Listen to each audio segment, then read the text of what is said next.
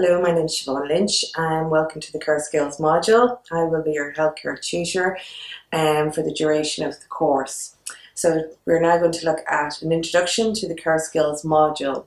So this module is one of your mandatory modules for successful completion of the healthcare major award. It can also be undertaken as a standalone module, and the module has 3 units which we will examine shortly.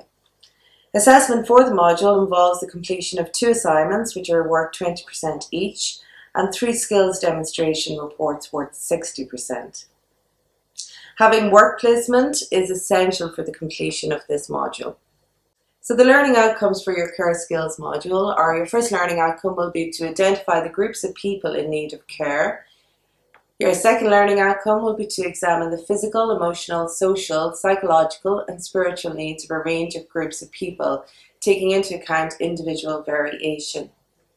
Learning outcome number 3 will identify the hygiene needs of dependent clients and discuss the prevention of pressure sores. Learning outcome number 4 will demonstrate knowledge of the correct procedures for the cleaning and replacement of a range of patient equipment. Learning outcome number 5 will adapt levels of assistance to the needs of particular clients, and then you'll look at demonstrating a range of interpersonal skills when dealing with clients to include empathy, respect, patience and effective communication skills. Learning outcome number 7 looks at improving client involvement in social events, outings and occupational therapy and physiotherapy. And learning outcome number 8 looks at the maintenance of safe and hygienic environments for clients to include the safe disposal of soiled linen. Learning outcome number 10.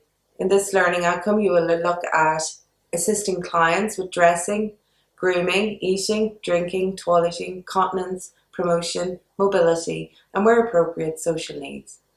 Learning outcome number 11 looks at client safety and security procedures to include appropriate on-site client care procedures for washing, bathing, showering, positioning, moving and handling. Learning outcome number 12 looks at assistance that enhances the privacy, dignity, independence and positive self-image of clients in care.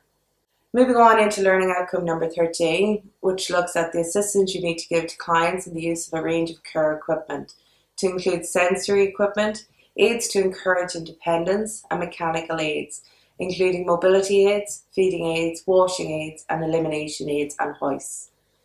Learning outcome number 14 looks at reporting changes in the client's condition to the relevant supervisors, and learning outcome number 15 relates with this, and then it'll be involved looking at communication and documentation where appropriate. So the overall objective of the module: this module aims to provide you with the skills, knowledge and attitudes to recognise personal care needs of clients and residents, service users that you will care for. Another objective of the course is to develop your confidence as a carer and in the value of your work, and to enable you to care for clients in a safe and hygienic environmental manner. That concludes your introduction, and we will shortly move into Unit 1.